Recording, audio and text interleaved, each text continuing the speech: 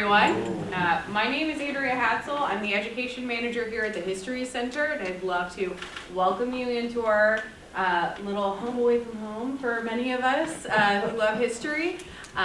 We're so excited to have Susan Snyder-Salmon here to present her talk called No Rolling Stones. We had a fun time going back and forth on titles, and I said, as a Rolling Stones fan, let's go with this one. And got back to an argument. Well, and then we have the added, whoops, wrong. I need to go back, hang on. Oh, come on. Oh, technology. There we go. This is the second half of the title. Landscape perspective. So Susan had a phenomenal talk not too long ago, I want to say last fall, at the local history club luncheon, and so we reached out and said, would you like to do a part 2?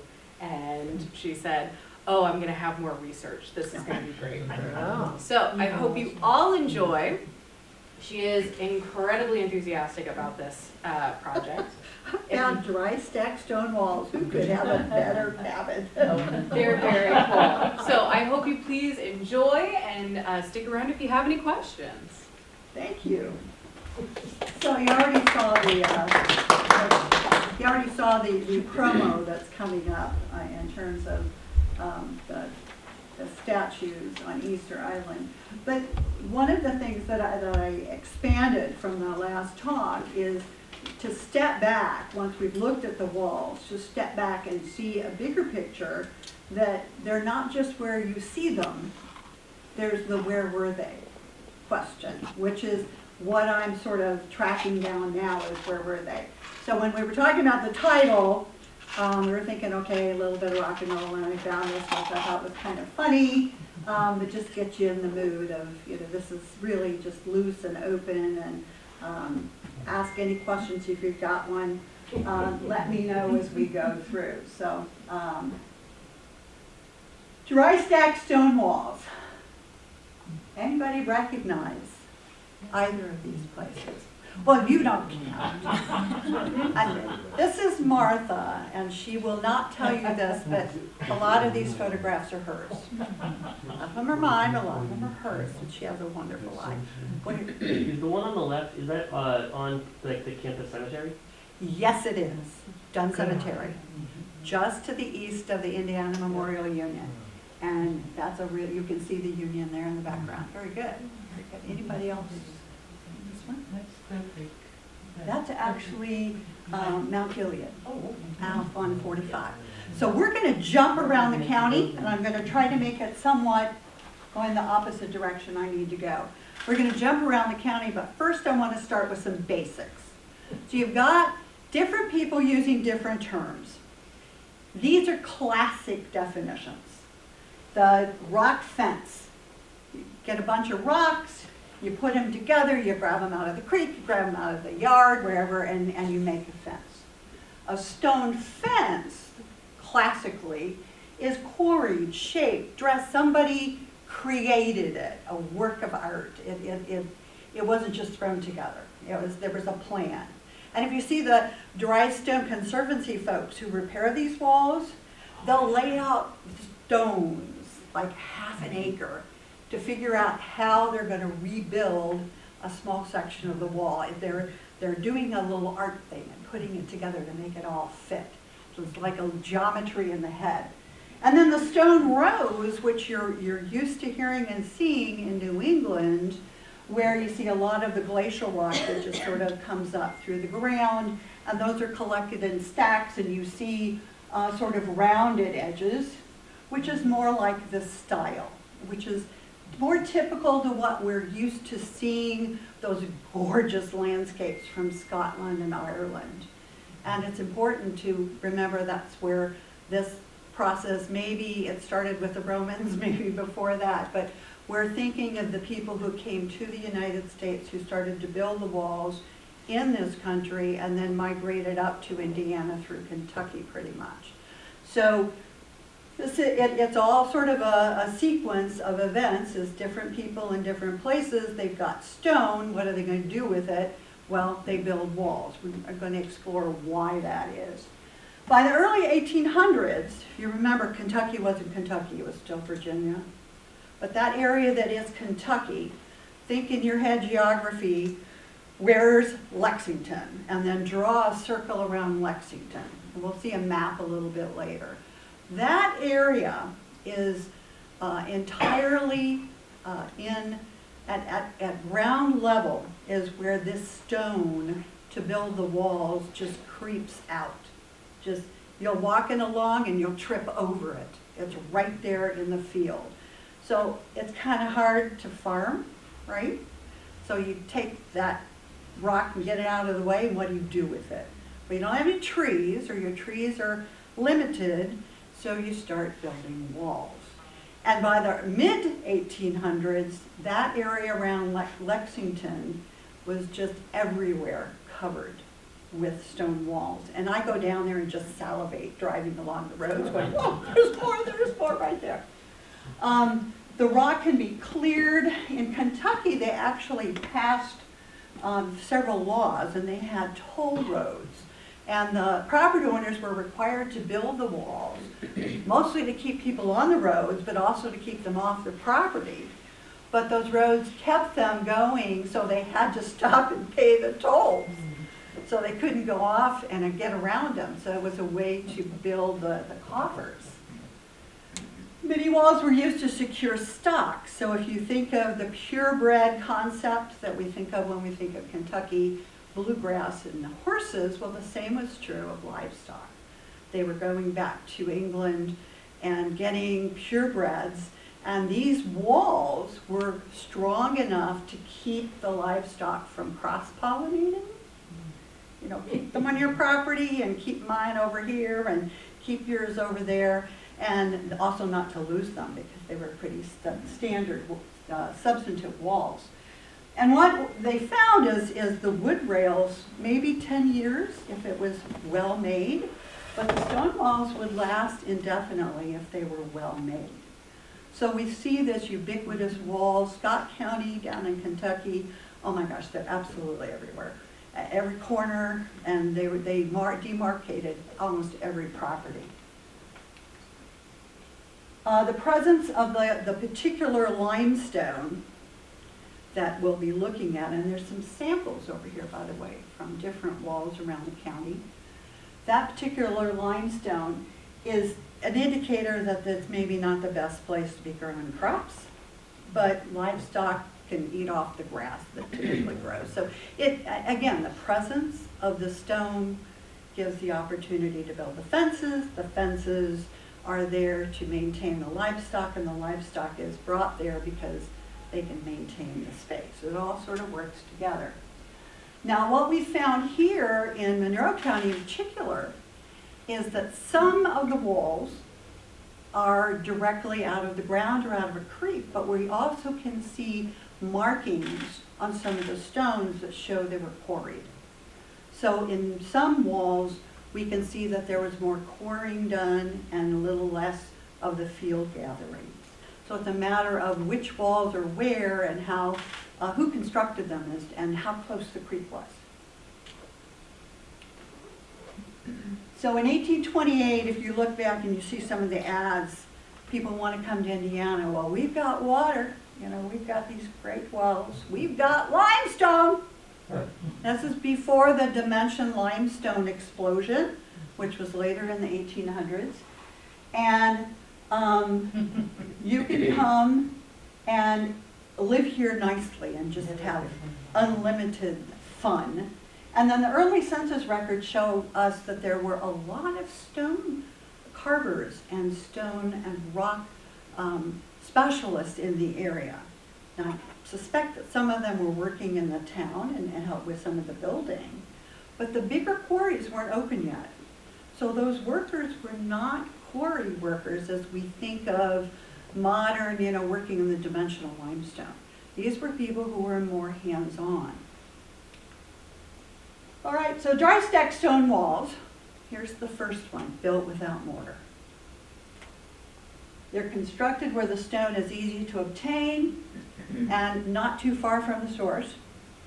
And they were frequently used to demarcate property lines. and also to create, if you will, areas, field for particular kinds of livestock. The quarrying and construction were often done by contract, so that someone was hired to build a particular wall in a particular place for a particular amount of money. We don't have too much of that written down, we have a few things.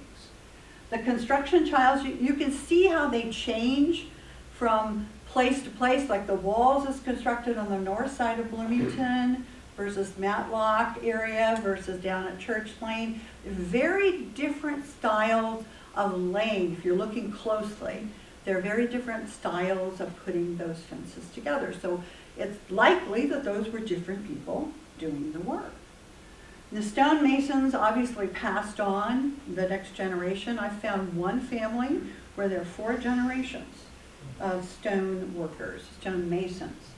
And in many cases, the remaining walls are found where the stone was easy to obtain. So I looked around, I started looking when I had established, okay, this is where we know the walls are. I started looking, where's the rock? And then I started finding more stone walls after looking to where the rock was. The dry stack, we already did that.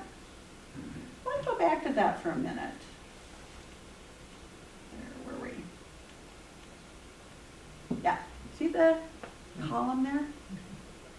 That's not a wall. That's post. You see what's attached to it? You see the metal here? A lot of places will see those stone pillars, particularly up in the Maple Grove area. And those appear to have been used to mark the property corners. We also see them reused and repurposed for different things. But we'll see them sometimes with metal attached that perhaps were gates or ways to move things in and out. And of course, as tractors got bigger, those became problematic because they were a little smaller. Rachel Peden in one of her books talks about someone with a new big tractor who had backed up and broken one of their limestone posts and was very upset. And Rachel ran to get her husband, who had some magic concrete fixer where they put the post back together because the tractors got too big to fit through what had previously worked for a wagon. So I find that just to be charming. All right, so we've been here. With the walls working well, then this new thing came along, barbed wire. And with the barbed wire, it was less of an issue for livestock. So there is a decline. After the Civil War, there's a decline because it becomes very expensive for the labor. After the Civil War, we also see within a generation, barbed wire comes in and pretty much replaces the need for this kind of fencing. In Monroe County, there are quite a few cemeteries that have surround. They're totally surround or partial surround. And those places, it is theorized that they're still there because nobody is selling that land to put in a field. And so it can stay, and it wasn't disturbed. Although some of them have fallen down, so they've been disturbed. And they appear to have been built sometimes for prestige, saying, look at me, this is all mine. And sometimes the walls are small, and sometimes the walls are very tall. Any questions so far? Okay, all right. Quarrying and construction, we did that, hello. So, I'm not a geologist, so I could stumble here, but I'm going to talk a little bit about geology because you can't get to the fences without getting a little bit of geology in there. How many people know what Salem limestone is? It's the dimensional limestone that everything is built from. It's different from the limestone that is building these walls. When you get a chance later, go and look at the samples over here from the different fences and think about that when you see a building and the smooth limestone, or the Alexander Memorial and the smooth limestone that's been carved, and you'll realize that they're not the same stone, they're not the same thing. This is all the pictures, by the way, that Martha and I didn't take are either from IU archives or from the History Center, and everything is documented. So if you have a question about a picture, let me know. But the Salem limestone has this particular property that these huge saws that were developed, it can go this way, it can go this way, it can go that way. So it can cut any direction, and in fact that's the way they break it into blocks and carve it into different things like pillars. So it is in these huge deposits, and the only place in the world where it's available right here is right here, in a very narrow band. Now that's the old football stadium, which is now an arboretum. But there's this narrow, irregular band that kind of starts up near Gosport, flows through here, down through Bedford, and then it trickles down through Washington on into just the tip of Kentucky. And that means it's right there at the surface level. There's a small amount that shows, and the dimension limestone is 50 to 75% of what is used in North America and in the world, in fact. So buildings that are built all over the world, the limestone comes from this region because it's accessible and easy. One of the reasons the railroads came in, because the railroads came to take the stone wherever it was going. So that helped develop our area. So the whole limestone industry is 100% Monroe County. This is one of my favorite pictures of the stadium. And Steinsville is where it kind of started, because that's where the first outcrops were. The first railroad went in there. And then you may know the Mathers stone quarries in Ellettsville just exploded in the late 1800s, about 1880 or so. Brought in all sorts of workers, housed them, and just did a tremendous amount of quarry and shipping out to various places. What I like about this, if you look really close here, you're into track and field. You see how the track just sort of runs off into the ditch there? I think that's just so great. There it is. I mean, and then up there is the Wells Library, if you can envision it towering up there in the corner. You see that limestone was used to build these facilities. And here you have an outcropping off on 37 that shows us a little bit how it looks like in the real world when you do a cut through with a I-69 going through. So you've got these horizontal beds. They're a certain amount, sometimes they're deep, sometimes they're not so deep. Think a minute to out of where the bypass crosses College and Walnut and that area, and then go just beyond that before you get to I-69 where they're doing some construction. There's about 80 feet down below that intersection of good Salem dimensional limestone underneath that, just sitting there. But it's below ground at that point. Okay, and here's where we get a little bit scientific. The Mississippian period, laying things down, is a pretty long extended period. We are looking at right here. The dimensional limestone is the Salem, and a lot of building is also done with the St. Louis. Both of those are available right here. We are going to take a really good look at the Harrodsburg limestone, because that's our fence stuff.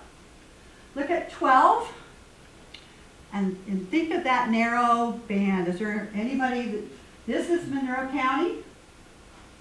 So you're starting up here near Gosport, coming down through and then on down. So within the Mississippian area, it's even smaller where we're seeing the dimensional limestone that's right at the surface. Here's a close-up of how that breaks down in the Sanders group. And it, again, it's the Harrodsburg limestone that we're going to be focusing on as we go on through.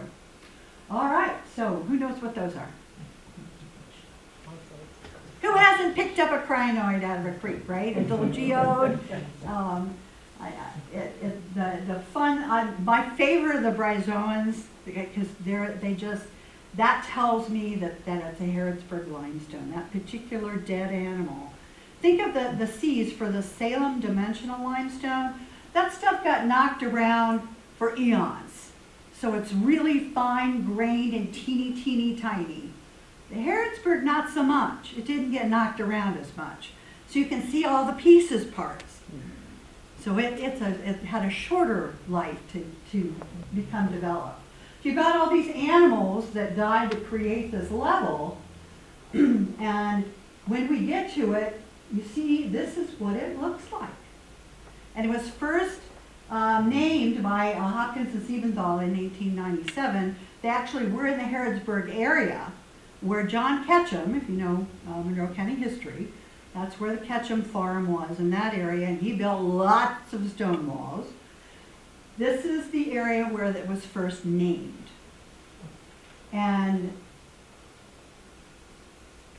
the important thing is to look very closely. Does it remind you of anything? The teeny tiny, something like you eat? Chex Mix. Yep. Check cereal. So when we're doing research, we know the Harrodsburg walls, if Chex Mix is present, it's the Harrodsburg limestone. And if you look over at any of the samples over here, and you look really closely, you'll go, Chex Mix! There it is! Did you have a question? All right. Don't know who knows Polly Sturgeon. She's in charge of education at the geology department. She and I were out. I want you to go to Cascades, okay? Go up old 37, drive along the Cascades Road, and turn to go up toward the golf course. You with me? Everybody there? That west wall has 7 different layers of limestone right there. It's tough to see in the summer. You kind of have to do it when it's colder. So Polly is showing us the Harrodsburg layer, which is below, remember back to the diagram, just below the dimensional limestone. It's a little flakier. All righty. This map is over there, much bigger. And it's a wonderful piece that shows Monroe County minus the tiny little portion that I cut off to make a better picture. You can see these colors. Anybody figure out where we are here? This is Monroe Lake. Here's where 69 goes around Bloomington. Bloomington in this area. This is up to Bean Blossom, Lake Lemon up here. Bean Blossom Creek going up to meet the Great White River up at Gosport. You kind of have your organization here. And this is then, we're going to just take this area right here, and I've blown it up over here so you can see how the different layers pop up to show you where, and you'll find along the creek lines, there's this particular MHR. Anybody would guess what that is? Harrodsburg limestone. Boom. So where the creek beds are cutting down through and that limestone is right there, that's where you can start looking for the walls, if they don't show up in your face. So let's talk about the construction. What are these things? They're just, you drive around campus, you'll see stone walls everywhere. There's not a dry stack stone wall in the bunch. Not one. The one that's up on Fee Lane, I think has been reworked. It's not in its original shape, and there's some mortar and they're holding a little bit of it together from what I can tell. So there's, all of the stone may well be the Harrodsburg limestone, part of it. We know that the university bought a bunch from the Kellog's farm because there's some paperwork. I'm tracking it down. People know the paperwork, but I haven't tracked it down yet, where the university bought a bunch of the fieldstone when the walls were taken down on the Ketchum Farm area. But how are they constructed and why? And that's a good question if you didn't have it. This is the dry stone conservancy used with their permission. They would love to help anybody who has a wall rebuild it. But there's several layers. This is sort of a, see the triangular end piece here? It's sort of longer at the bottom, tapered to the top. That's a classic design that shows that it goes from a base tapering to the top. And as we look at these words, the foundation, the lower section, the core, which is in the middle, we can't see, the tie rock are go through, and depending on the mason, there may be more or less of that. It's not fill, it's not garbage that's dumped in there, it is strategically placed rock. Then you've got your upper section, cover stones, which are a flat surface meant to disperse water, and then the coping stones, which disperse that water so it doesn't go down, so it doesn't have freeze and thaw, so it doesn't fall apart in our icky, wicked winters. So it's designed specifically to deal with the weather, and it wiggles a little. It has a little bit of move to it. Whereas a mortared wall, not so much. That's going to just stay wherever it's going to stay.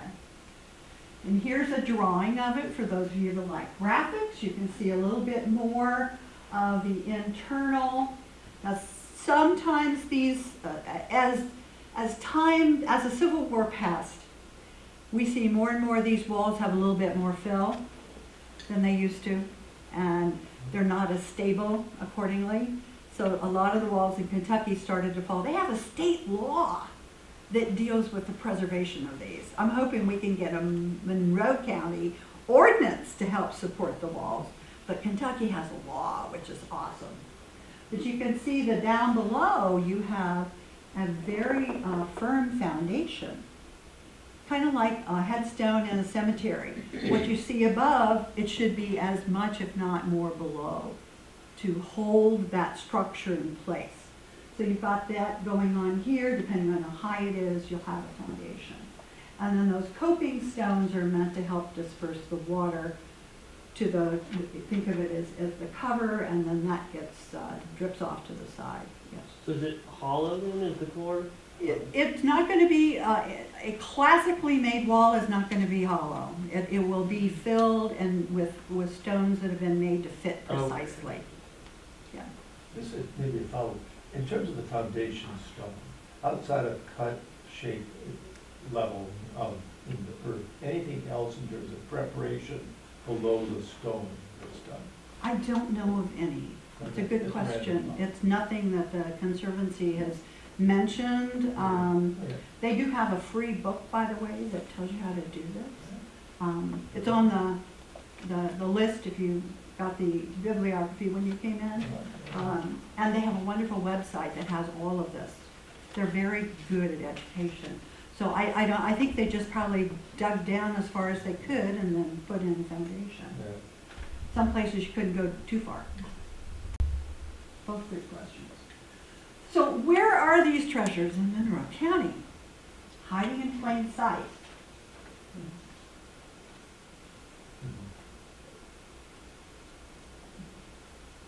Oh. This is a map from 1865, which is a boon to any researcher.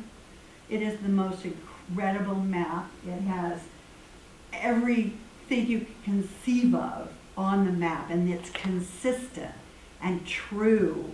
And the people who owned property at this time are all named. The tributaries are there. Certain buildings are there. It's an incredibly useful map. And it is available on the IU geology site. So if you're interested, go looking for it. It's amazing. But this includes the township range and quarter sections and all of those things you see listed there, including who the county commissioners were at the time. But this is for researchers. This is the most incredible reference point. And the documentation of the walls is hit and miss. What you see is what you see, but what you don't see is what was. So they're just casual things that appear. There might be something in a picture. I've got some samples to show you. The deeds and property descriptions are pretty much worthless. Some of the tax information, I'm just starting to research the tax levies to see if there were any properties that were levied higher taxes because of walls. Don't know that yet. Haven't found anything. I'm hoping maybe that was something that we taxed because it'd be cool to find it. If you know it, how many people know what the interim reports are? Historic reports. They're done in what years were those done, Devin? 89, and then one more recently. Yeah, in the late 80s to 90s, it's county-wide historic, mostly buildings, and there was also one for Bloomington. A lot of volunteers put in a lot of time, particularly looking at houses and structures, not so much walls. Occasionally they're listed, but not all the time. And then the Shard is the state database, and both the interim reports and the Shard become standards when you're trying to designate historic information and prove that there is a lineage there, that there's history. These become very important, so if the walls are missing, what are you going to do? Even the Monroe County History Center is a wonderful book on cemeteries, but about half of the cemeteries with walls, it states there's a wall. Some of them don't state it at all, but the pictures, there's a wall. So it's an inference process of slowly starting to identify where all of these pieces, parts are. And I share with you that because just yesterday, Polly sent me an excerpt from that 1966 geology book. And this is a driving tour. Think for a minute now. Who does this? Who gives directions like this? Turn left at crossroads. No. What crossroads? I don't know. The road's probably not even there anymore. 0.6 miles to next century. We won't bother to tell you what road it is because we don't want you to know. But 8.3, the dry stone fence to the left of the road. Whoa, ding, ding, ding. Dry stone fence. I know approximately where this is. It's somewhere down near Dillman, maybe Victor, but in that area. But then it says that the road, that the fence goes for a mile to the east and to the south. That's humongous. We don't have anything like that. So this was 1966 that wall that's cited here was noted in this tour guide. And then it goes on inaccurately to say, 79 years ago, a man and a boy hauled stone from nearby quarries. Not nearby quarries, no, maybe a quarried creek. By horse and sled, maybe wagon, and built 2 rods, which is about 16.5 feet per day at construction costs of $2.50 per rod. Well, $2.50 per rod, $8 per rod. We have lots of different numbers, but it wasn't a whole lot of money that people were paid to build these fences. Think about lifting those things. You just lift a couple of these rocks over here and you're going like 5-pound weights. You know, they're not lightweight. So this made me laugh, this 1966, and I had to dig it up and find it on the website. And then my friend Martha had shown me this not too long ago. Here we are looking, we think this is Smithville. We think it's down by the Speedway at Fairfax. But the picture was taken because they're doing a road grading. And they got the names of the people. The wall is just there. It's not why they took the picture. But for us, if we can begin to look at the hillside and you kind of spec it out, that's where we think, Martha, I think it's down there at Fairfax and 37, right where the Speedway is. So it's just hiding in plain sight. And then I'm here at the History Center digging through the files back here and just, you know, blah-de-da-de-da, going through looking at all the stuff, and I go, holy smokes! It's Maple Grove Home Demonstration Women's Club. They're having a wonderful day, and they go up to Maple Grove Cemetery and do this goofy, turn your back to the camera thing. And what's right there? A wall. And it's the Maple Grove wall. But look how tall it is. The original walls were not short. And then over here you've got a wall in the background as well. So this is just, they're just everyday things that were functional. And I'm looking at them as something spectacular. They're actually built to be functional. So my original research was, where are the remaining walls? I kind of inherited that from Cheryl Munson. She started this project in the 80s. Yeah? Yeah. Yeah. And then, you know, when were they built and who built them? That's kind of where we started. But in the last year, that's expanded to where were they originally, because I know there were a lot more than what we see right now. And then can we match up, if this stone is in this fence, did it come from that creek? I'm real interested in that. I'm pretty sure it will. And what the perspective of the full landscape. If we step back and look at the whole county, we're not going to see out, I live out at Lake Lemon, total clay. The only reason Lake Lemon works because it holds the water. It's the first place the city built a lake where they had clay and it would hold the water, hello. But there's clay everywhere. There's not going to be any stone walls unless it's been hauled in and built, because there's none available.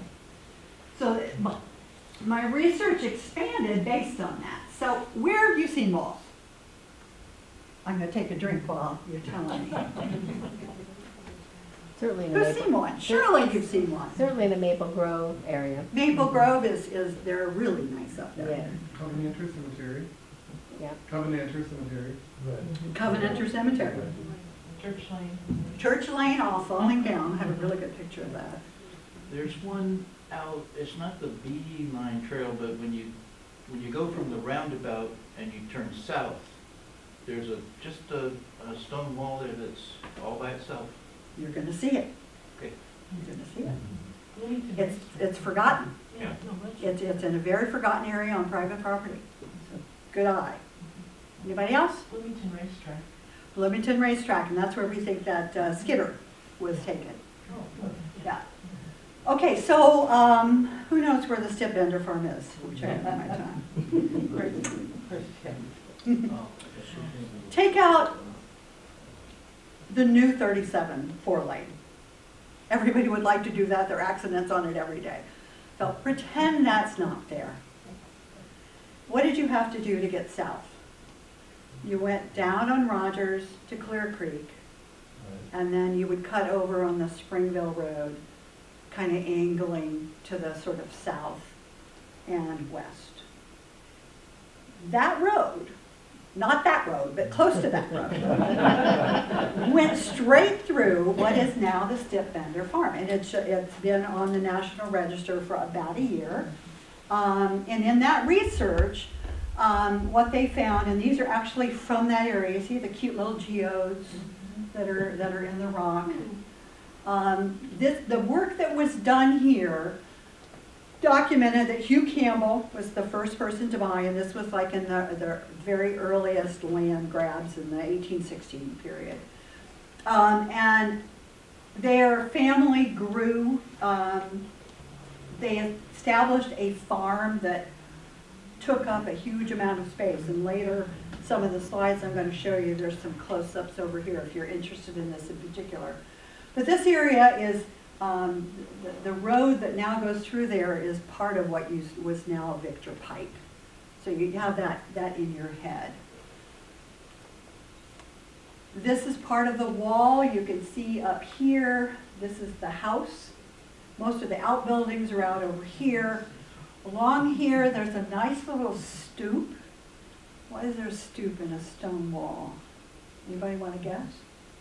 For sitting. Sorry? For sitting. Louder. To climb over it. Nope. It was there because there was a well, and people who were coming by with their horses could stop and water their horses. The landowner had said, because you couldn't get off, there was stone on both sides. So they had a nice little well there to feed, let people have water as they were going by. And what Danielle did when she was working on the Stipp-Bender application is put together as much information as could be documented.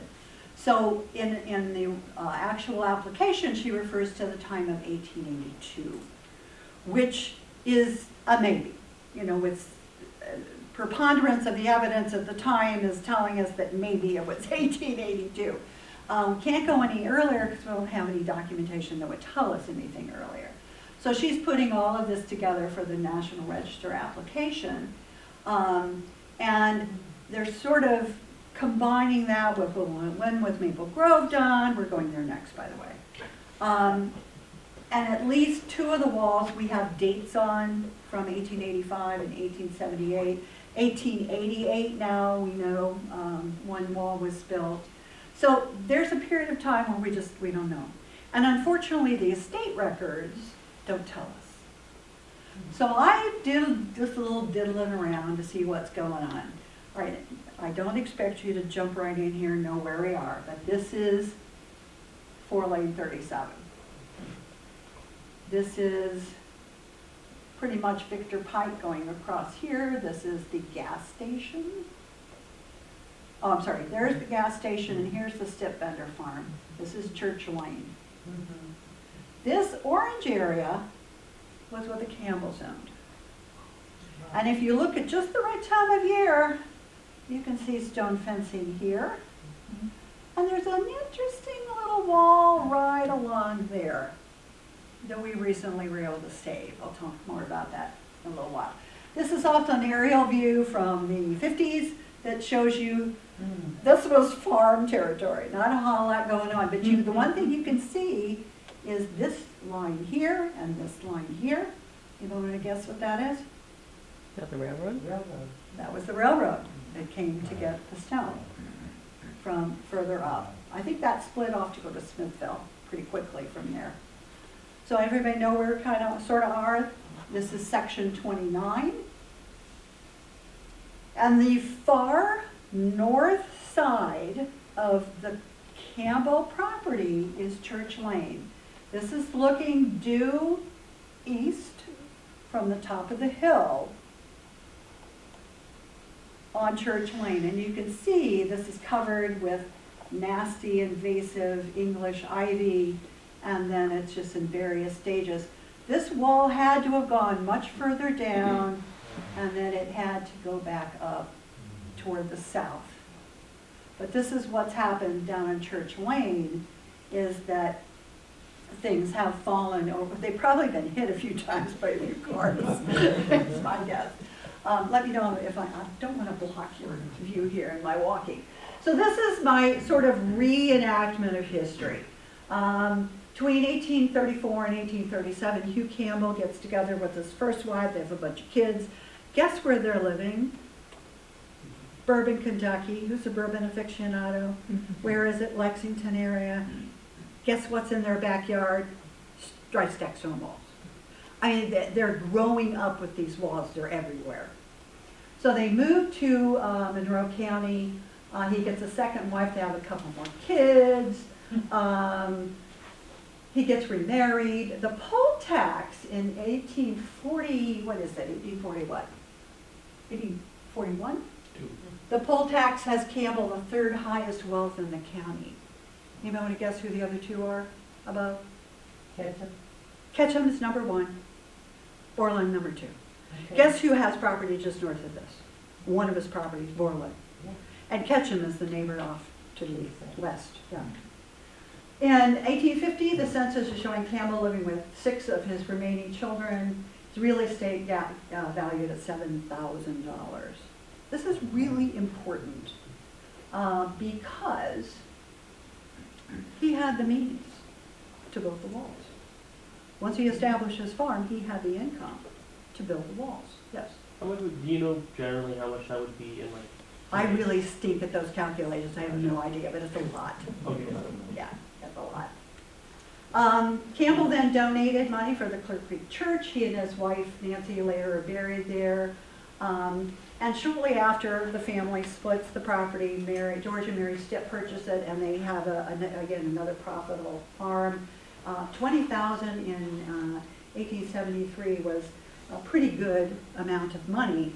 Those folks came up from Harrodsburg, where they had been living, but they came from down the south, down in Lawrence County and back in Bourbon County in Kentucky.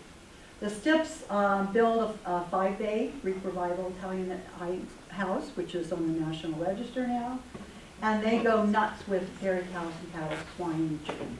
If you go to the agricultural census for 1880s, they're just really kicking butt down there. We're talking agriculture at its height in Monroe County.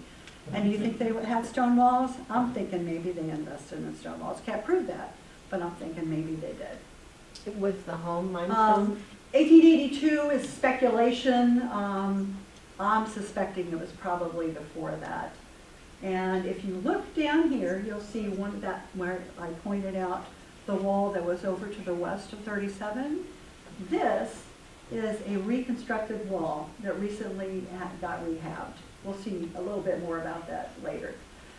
Let's look at the peak section. This is that little donut area I'm talking about. Everywhere you go, you're going to trip over this stone coming up out of the ground. And every 2 feet, you're going to find a stone fence. Maybe not every 2 feet, but certainly every road. And they're still there. Like I say, in Scott County, they're along both sides of nearly every road. And then what happened is this massive amount of people migrated from this area straight up into southern Indiana, into Lawrence County, into Du Bois County, into Martin County, into Lawrence County, and Monroe County. So they came from good stock. And guess what? Hugh Campbell came to Monroe County from Bourbon, Kentucky, and George Stipp was born in Lawrence County, but his mom and dad were in Bourbon, Kentucky. So there's a history of people knowing what the walls were, why they were built, how they were built, and poof, they're up here and they've got the stone in their yard. I'm thinking they figured out what to do with it. Can't prove anything yet. So the Rumpke Company bought the property north of the lagoons on the west side of 37. And as a part of their getting access to that for storage, the Monroe County Historic Preservation Board and the county commissioners worked to have the Dry Stone Conservancy evaluate the wall, and we were able to, in a sense, save it and have them reconstruct it. They got all the invasives out, and they had a long-term plan on how to maintain it. So we're very excited about that. It is going to be available for training if we ever get to that point. And we're just really kind of need to have that. So, you know, I'm making some conjectures here. Campbell and Stipp both had the money. If it wasn't Campbell, then it was Stipp. I'm guessing maybe it was Campbell, but maybe I can prove that someday. We'll see. But the important thing is what's there is still there, and the people who own the property, at least on the Stipp-Bender property, are going to be keeping it. Okay, who wants to go north?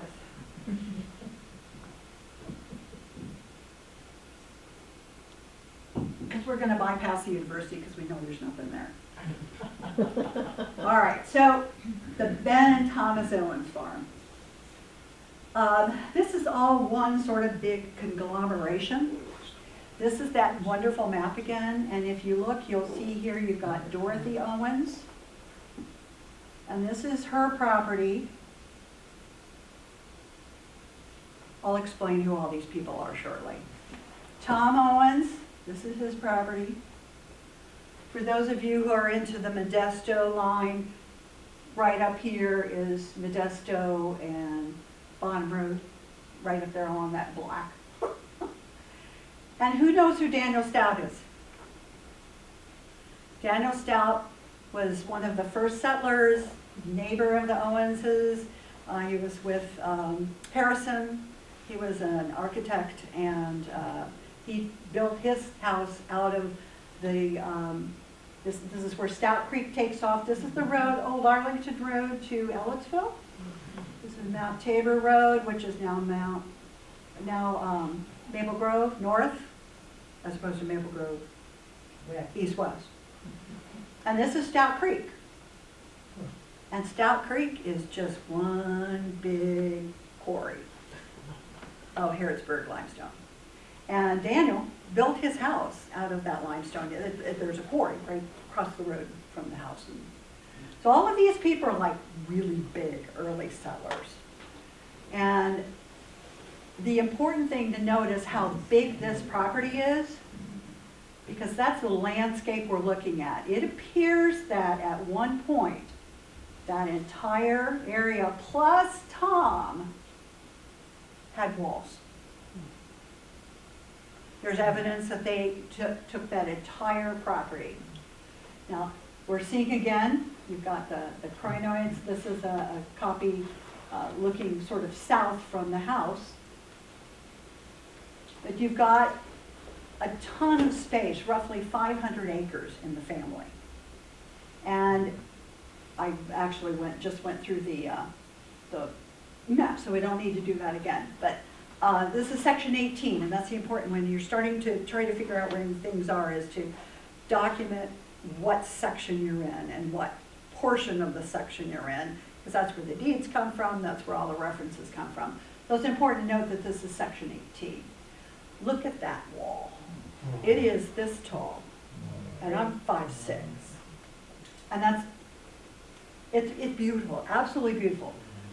It is, the Maple Grove area is considered one of the most dynamic and the best in the county.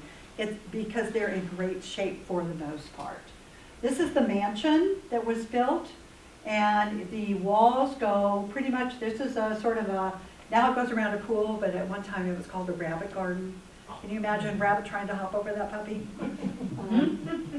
I don't know about that. It's also been known as Fair Godhead, Ferris, Teflar, and the Bauer Ray family own it now. They've restored it. It's absolutely beautiful. So we're really happy with the work that they've done. This is now looking at the mansion from a different side, but you can see the garden, this area, and there's actually a pool there. But you can begin to see the layers and the coping stones in place. A lot of these are as they were originally built. No one's ever touched them. Once in a while, Mrs. Ray may have hit the fence and had it fixed, but that's closer to the mansion. This is the big picture. This is the Ray property right here, this tiny little sliver. And this is section 18 pretty much right here. This is a utility cut. And this is the edge of section 18. And guess what's buried there in the woods? A beautiful, intact, 5-foot tall dry stick stone wall. Goes the whole perimeter. Also, I have found them over here off Stanton Court. They go, and this is Stout Creek here, from whence it came. There are walls here in between houses. Again, hiding in plain sight. They're all there. And I did talk to Mrs. Ray, who says she's walked back in this area, and there are pieces, parts back there. So this gives you a sense of, up here, this little house, we're going to see a picture of here in a minute, and you'll see the stone walls up there. This gets a little complicated, and I'm going to kind of jump through part of it. But John Owens actually purchased the property in 1816. He also purchased a bunch of property in Greene County. And that's where things sort of get hot over in Greene County, because that's when Benjamin Inman arrives in 1831, give or take. And he has 2 sons that are born there, Benjamin and Thomas. Remember those names, Benjamin and Thomas? Yeah, they have the property. Well, Benjamin Sr. dies. The darn guy forgot to write a will. And so his, I think, best friend John, because I think Mom, Miss Plummer, and Dorothy Plummer, and John, and Benjamin, and several other neighbors. And these are all bought property just, think of it as just west of Bloomfield. And they're involved with the Van Slyks and the starting of Bloomfield. So if you do any research over there, you'll see that all ties these folks together. But John, who's a bachelor, marries Dorothy, the widow, and takes all 5 kids and deeds everything to those kids. And I love this guy. And the reason I love this guy is he took, there's 4 boys and a girl. and the girl gets equal billing. The will is very specific. Do whatever you want, get rid of whatever you want, you know, sell whatever you want, but she gets as much as the boys, which I think was so cool for that age. And all 5 children use Inman Owen throughout their lives. You'll find that a lot of them are buried in Rose Hill, and Inman Owen is used throughout all of their life, both names. So it's an interesting family thing going on. In 1840, we see John Owens is living in Bloomington with, of course, 1840, we didn't have names yet in census, we just had tick marks. So in 1840, we've got John Owens living with the appropriate aged people. So I'm guessing that that had to be Dorothy and her 5 children at the location, which appears to be, because of the neighbors, and if you look at the map and you know who had the property, it looks like it was right there on that property. There's a tiny little cabin, I'll show you the edge of here coming up, that we have been able to anecdotally date to this time period. So maybe they were all living in that little tiny cabin, and maybe they weren't. Well, what does John do? He ups and dies. So we've got an intestate Ben, and his estate is not adjudicated yet. It's still hanging out there because there's all sorts of different property going on. Now John adopts the children, and he has a will, but all of this property is all over the place. That's possible he and his brother had some property here in Bloomington. I haven't been able to prove that yet. There's sort of a loose connection I'm still working on. But the kids, 2 of the boys are older. Ben and Thomas are underage. So Dorothy steps up and takes control of everything. I cannot find any of them in 1850. I'll keep looking. But in 1860, we see Dorothy at 59, living with her son Thomas, who's 27, and Ben, who's 25, in one residence. William is working in somewhere in Richmond Township, and the older son is Richard, maybe in Greene County, but I'm not sure. There's some stuff that's a little funky there, and I'm not sure that that's really him. In 1863, Ben and Thomas sign up for the Civil War draft, but I can't find any war records. They were pretty young, so it's hard to say. And in 1864, we believe that's when the house started to be constructed, the mansion. That you saw reports of. Oops, where'd we go? There we go. There is a brick that is found when they redid the house that implies that the dating of 1864. That's the date on the brick. It may or may not be, but there's no clay around there. They didn't go to Lake Lemon to get their clay. They probably went somewhere else, but there's no clay. So it had to be off-site somewhere and then hauled in. 1865, Fred Inman Owens is born to William and Hattie. Anybody know who Fred Inman Owens became? Think Ellettsville? He's the one who started People's State Bank. Oh. He is Fred Owens. This is him. Fred Owens Way used to be Maple Grove East-West. But it was changed and then changed back. We see the census in 1870. We see the census with Dorothy Still listed as head of household, and Martha, who married Ben that year at 35. They're all listed in the same household. Thomas, at 43, a couple of years later, marries Rebecca Woodall, whose family farm is to the north. You've got a lot going on here. I'm not going to go through all of it in detail. But Tom and Ben married very late in life, and Ben had one child. His name was Charles. Ben and Martha are living on the property. Son Charles is there. Martha passes. Shortly after Martha passes, Charles and his family disappear. Well, they went west. I found them, but they didn't have ancestry back then. I found them out there. He was working as a ranch laborer, and yet the property was here. And it was, at that time, a lot of money. Fred handled it. Fred did all the estate management, and put it all into holding. And the will states, if anybody, and I'm paraphrasing, if anybody ever finds Charles or my grandkids, they did it all. Did they ever find him? I don't know. So, you know, you don't know what's happening. 1878, there is a brick with the name J. Adams. Not a brick, but a field stone in the stone wall showing that this J. Adams, we presume, was one of the builders of the wall and saw fit to put his signature there.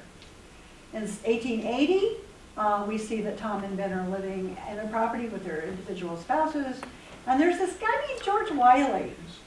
I heard of George Wiley, and I went looking for him, and it took me 3 months. And I finally found him. I've looked at his name probably 100 times. He's right there on the census, living in the house, living on the property. So most likely George he was paid to work on the walls, and if you're only doing 16.5 feet a day, it could take you 10 years to do all of those walls that we're talking about. Any questions about the Ben Owens property? A lot more walls than what we're seeing today. Anecdotal information that's been passed down, I haven't been able to document it, is that the walls were built in the 1870s, which kind of matches with what we know, over a period of 10 years at $1 a day for a perch at 16.5 feet. Anybody want to start lifting them? Putting them up? Woo! I just started Tai Chi. Imagine that's not quite going to get me there. There's the Adams stone. And it is, I don't know where it is, but Warren Roberts, who was a folklore professor at Indiana University, started this after the 1966 National Restoration Act got everybody kicked into high gear saying, hey, we better preserve what we can. Then the folklore department here at IU exploded, and all sorts of good stuff was happening. And Warren Roberts sent people out everywhere. And we know a lot of what we know because of interviews his students did. This is the wall going from the mansion looking directly to the west.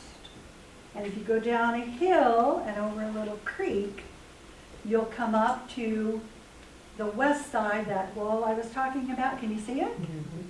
Here and here. And that's on private property, so I didn't have the chance to get there yet, but I will eventually. And that goes well past what I can see. It's humongous, it's huge. And the stone is clearly Harrodsburg, and these we see a lot of tool marks, so we know that there was a little bit more hacking around going on, and some of those stones were actually shaped to fit. This is the cabin that's there. It appears to be original, and I'm thinking it probably is, because that wall is snug fit right to the cabin. Am I belonging? Oh, you're fine. Okay.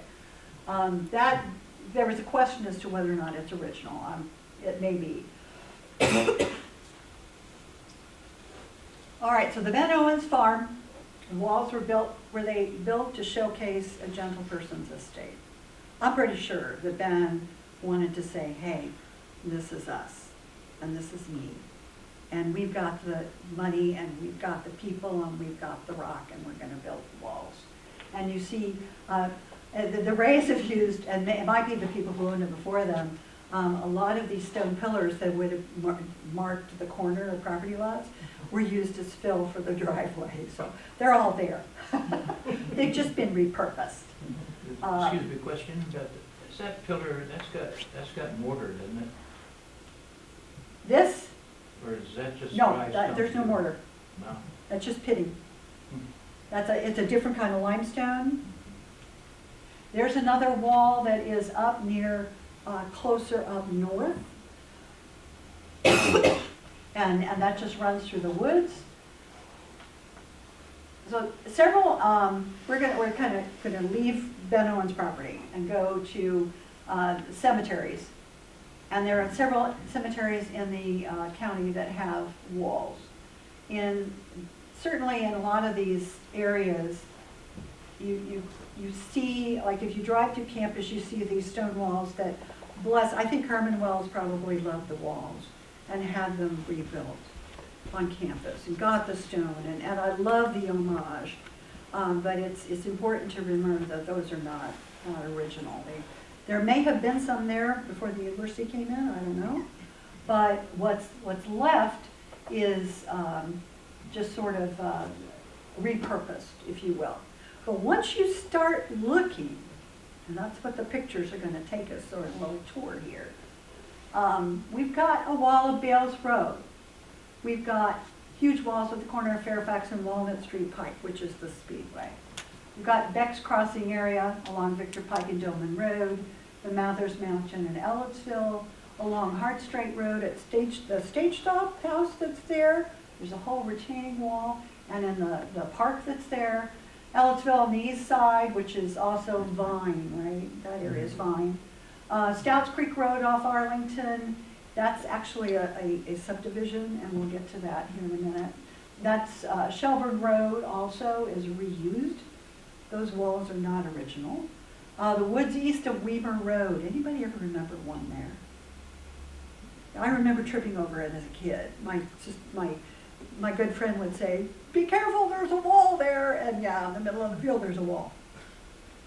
It isn't there anymore, or at least I can't see it. On the corner of Bethel Lane and Old 37, I have friends who swear, right there where you would turn to go to Marlin School, that there was a wall there at some point in the recent past. I don't know. So, on with the tour. We've been to Dunn Cemetery before. How many of you have seen this picture? Isn't that totally cool? This is looking toward the west, and that you can tell because the pine tree is in several pictures, but you see this lovely wall that is all the way around, but you do not see the Union. It isn't there yet. And this is part of Clear Creek right here, which later got named Jordan River, which is now the river, which is going back to being called Clear Creek. So, in 1835, Nancy Jane Campbell, Hugh Campbell, remember him? Remember Hugh? Down there? Hugh Campbell's oldest child buries James Jackson Alexander, and they honeymooned on horseback all the way to Monroe County, settling in Unionville. And the Alexander roots include a direct line to the Brewster sisters, and this is the God's Acre where the Brewster sisters and their descendants are buried, if they wish to be. This is a copy of a modern plan for the cemetery. This is like in the 50s, so obviously the walls were in place. But the original deed says nothing about walls. So how do we date that?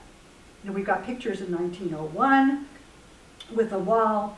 We've got a cell date in 1855 with no mention of walls. That's 50 years. We don't know. Maybe we'll learn more later, but right now we don't know when that wall was built. But interestingly, Beck Chapel, Daisy Woodward Beck is a direct descendant of John Ketchum. And when she wanted Beck Chapel built, guess where she went to get her stone? Back home. So all of the stone for Beck Chapel came from the Ketchum property. And I think they got a whole bunch more and used it on campus. And again, I think Herman Wells was possibly involved in some of that. I think that's a pretty cool part of it. And you can see some of these walls in front have mortar, so they're not, they were done after the fact. But the one around the cemetery is fully loaded. All right, so we're going to pop down south, and this is the Speedway area. And you can see how long that is. And you can see the detail of some, and thank you, Martha. The detail of those stones, they have all this fun stuff in them. But you can see they've probably suffered one or more car interactions over the years. And we think that the owners here are probably who originally built that, because there's a lovely creek right along there that just fits. It's in the zone. It's likely that that's where some of the rock came from, because there's a lot of it. And so that's more research to do on that one. Okay, who knows where Matlock Heights is? Did you know that there's walls there? Yes, there are walls there. And there are lots of remnants of walls. This is City of Bloomington report in 2014, and I love reading it because it just cracks me up. Part of what the council was saying when they approved the subplotting of Matlock Heights was nobody ever buy a house there. It's too far down. Nobody else should ever move there.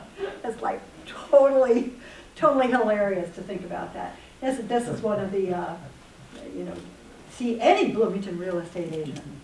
So you've got this property, and you see this lovely barn in the background. That's the original Matlock house. What's over here? You know what's down in that gully right there that quickly becomes a huge drop and then feeds into Cascades Creek? Guess what's in that gully? Harrodsburg Fieldsville. This is, the bypass is back there. So we're sort of looking south and east here. You can see this wall, it's still there, but it's the only one I think that is in place on the property. But if you drive around Matlock Heights, in at least 50% of the properties, there's Harrodsburg limestone serving as a landscape material. It's everywhere. It's holding back gullies. It's surrounding flower pots. It's building retainer walls. So clearly it was there in much more abundance. And thankfully, it was reused instead of buried. So it's everywhere. It's, if you drive on North Dunn, because you have to go slow because all the deer are walking down the middle of the road, you'll see it. And if you go driving through that, you can't help it. It's everywhere. I wanted to show you this because we step back again. Go over to Maple Grove. Remember Daniel Stout? Remember the Owens family? Peter Wiley? This is where we see Bayles Road. This is where the property is that we're talking about in this general area. If there's no 69 and no 37, it's all one landscape. But there are multiple creeks going through. You've got Griffith Creek coming down, joining up with Bean Blossom just a little bit further down. So it's all one area. It's not cut up by these crazy roads that we've got. The Matlock farm, George Matlock and his son Paris ended up buying this property that was then subdivided. The Greek Revival farmhouse is still there. It's 1950s, and they became a very huge dairy concern in the latter part of the 1850s. So this is a big deal. This is, again, if you go into the archives, you can see 1950s aerial photographs. That's the farm. This is what was, at the time, Business 37 here. McDonald's would be right there. And of course, the bypass, which didn't exist, was right there. And the IU down here. So you've got low, dry, stacked stone walls all around this area. If you go slightly, go to Matlock Farm, turn your ears off to all the crazy noises of the student housing, and walk directly east, you come into the Brown Cliff area, right? Just past Brown Cliff area, you come to Headley Road. Got an old school. Headley Road goes to Griffey, right? Everybody with me? You're driving along Headley Road, what's there? Dry stack stone walls. But they've been repurposed into here. This is holding up part of a side. This is along the road right at Maple Crest. Yeah. What is it, Glenn? Maple Crest. Maple Crest. Right at the T there. And this is in front of a house. This is along the side of the driveway to the IU.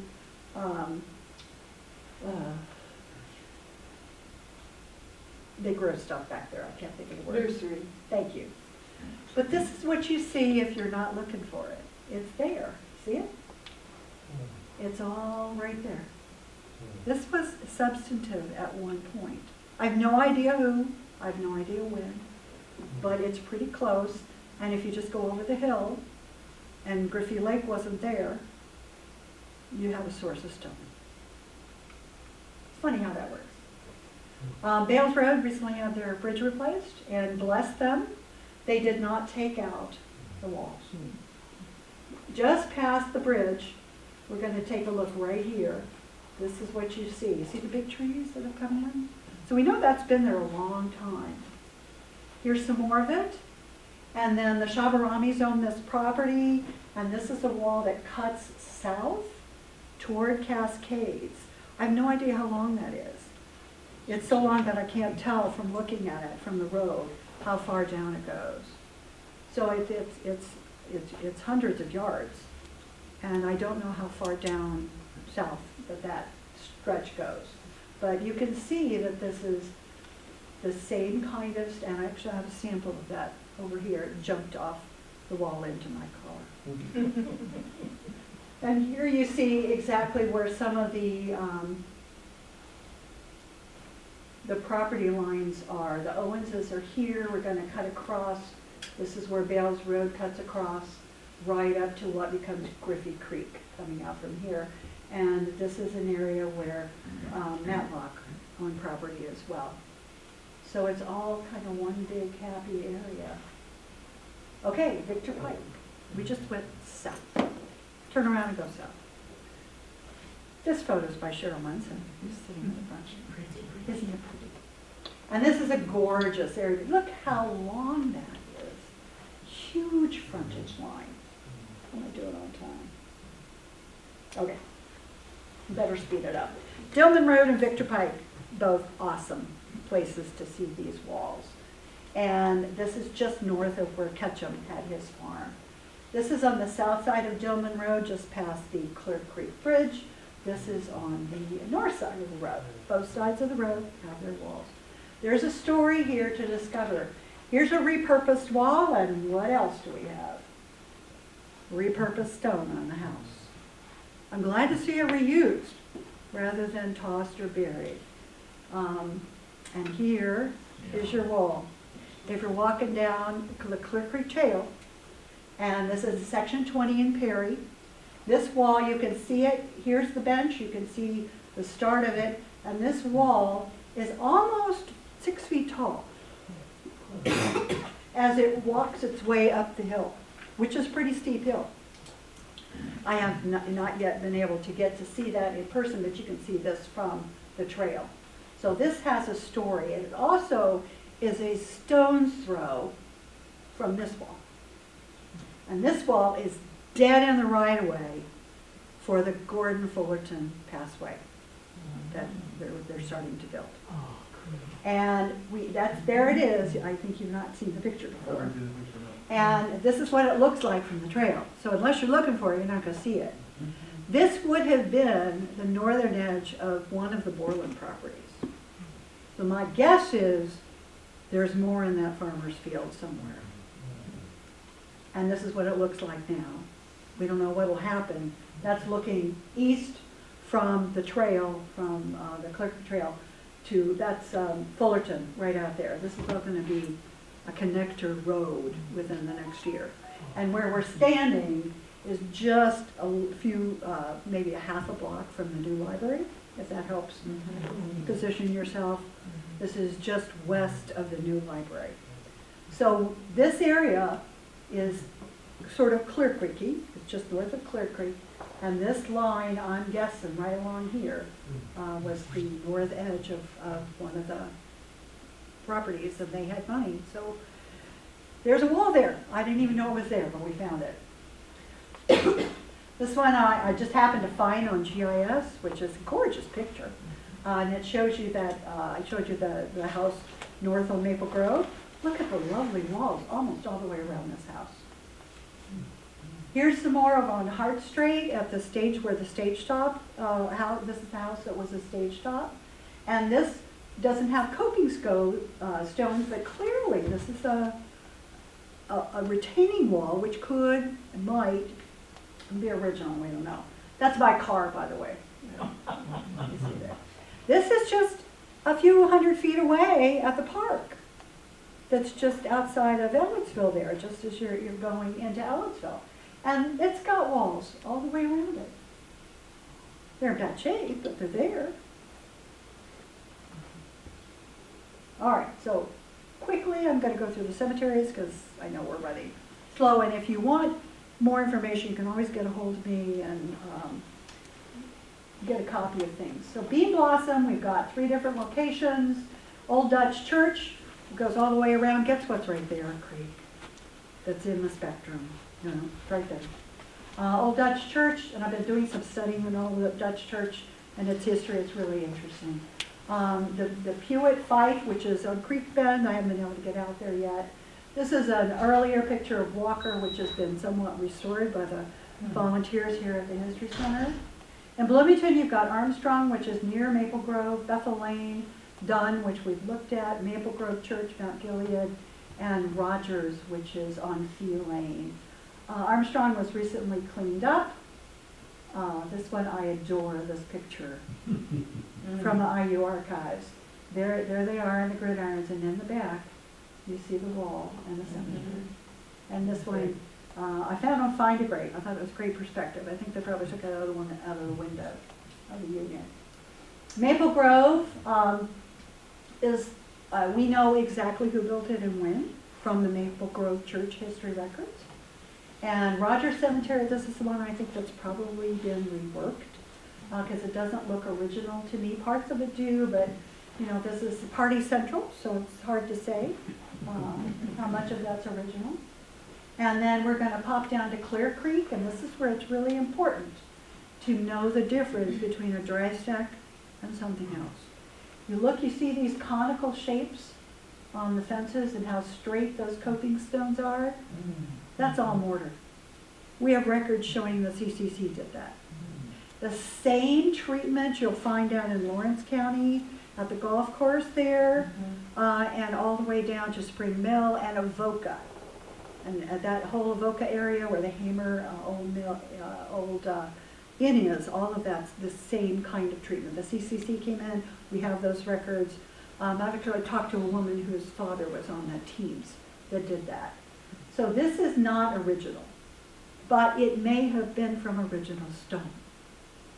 So that we don't know. Ketchum Cemetery is bounded only on 3 sides. Anybody want to guess why? The backside's a creek. Don't need to worry about that. Nobody's going to get into it. So, but this is one of the earliest cemeteries in the county. And here you see some more of these limestone pillars, which seem to be markers.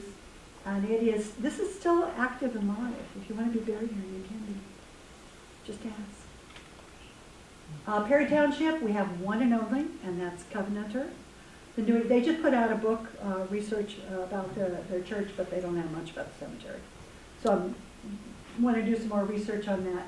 But these walls are original, and they're in pretty good shape, really, for being in such a high traffic area, right there at High and Moores Creek. And that's a very historic area. So this is an important cemetery, and it's the only one. Turner Ridge is inaccessible pretty much. It's all on private. You can't really get there from here. And I've not been there yet, but you can see there is a wall. There's a wall there. Who were the skilled craftspeople who built these? I mean, did you just up and start doing it? No. Yeah. What, in 1966, when the National Historic Preservation Act was passed, it just kick-started all sorts of things.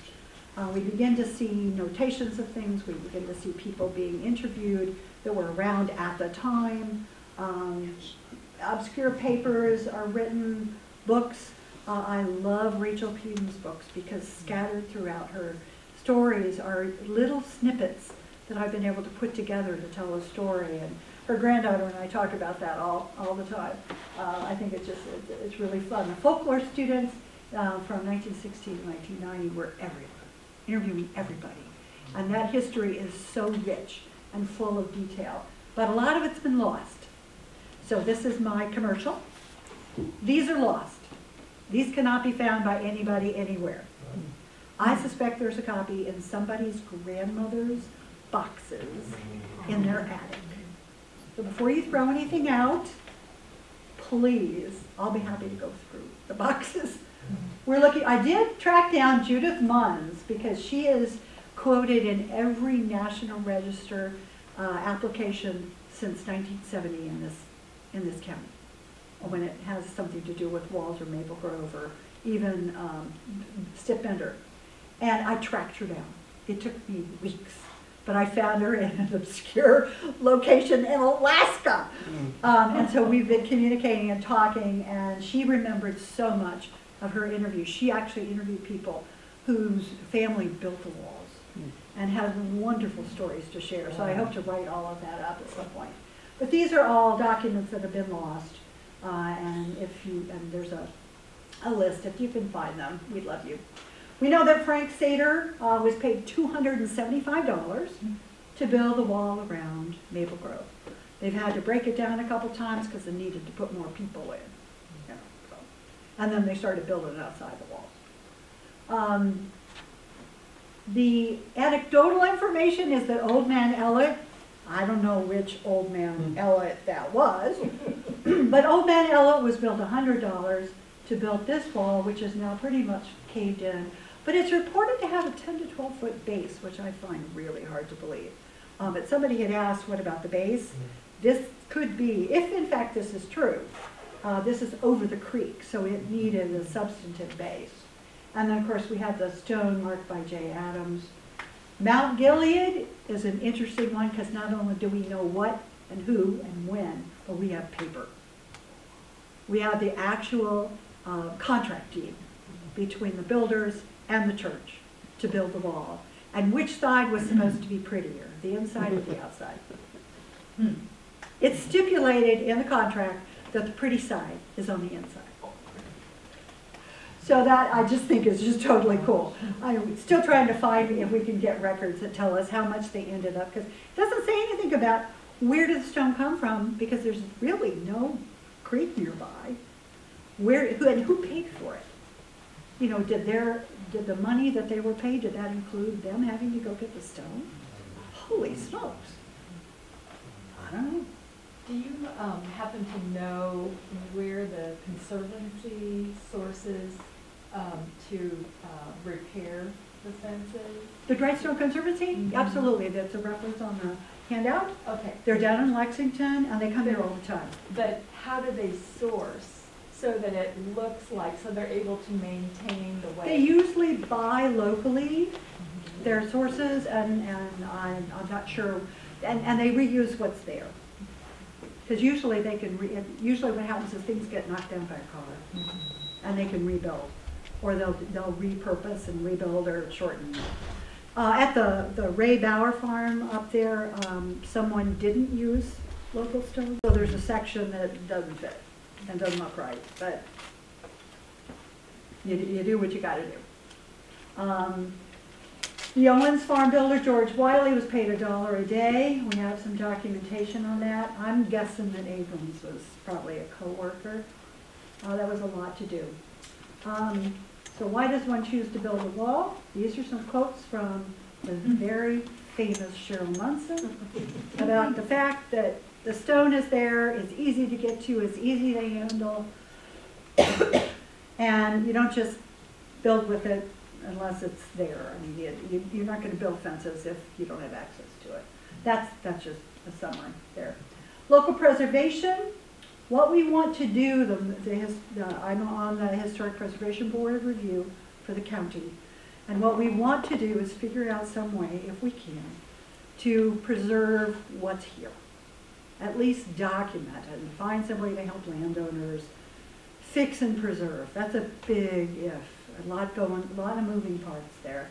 But the idea of maintaining something, the more you know, the more you realize how important this is to our early history. I mean, agriculture has been forgotten in Monroe County, unless you go to the fair. You know, it was huge. It's why we're here. University started pretty early, but it didn't grow until much later. So the agriculture side is huge to our history. And there are layers of consideration beyond that in terms of education and just maintaining what we have and sharing what we know. The Rumpke site is a really good example of a way that we were able to get mitigation to save it through county ordinances, which we're going to be looking at and hopefully strengthening. So this is an area where the whole wall was going to be maintained because we were able to step in. And there's a long-term maintenance agreement with them. So for the future, what can you do? I'm looking for ways to save that little wall on the Gordon Fullerton right away. Go out and find the walls. See the stone. Tell people about them. Look in places. Don't look in Lake Lemon. It's all cool. Take a look at this map, and you can get this map on the geology page, or you pay for it and get a big paper one. But look around for it. Go exploring. Pro Road, if you're going to the backside of North High School, there's a beautiful wall there, but it's a rebuild. So don't get confused on the rebuilds and the repurposing. And they're beautiful, but they're not original. The originals are what tell us where things were. And then Bethel Lane near Bolton House was listed in a couple of references, and then I realized that, oh my gosh, that was in like 1970. 1974, they plowed it all down and built a subdivision. We bought our first house there, right on the corner where the wall was.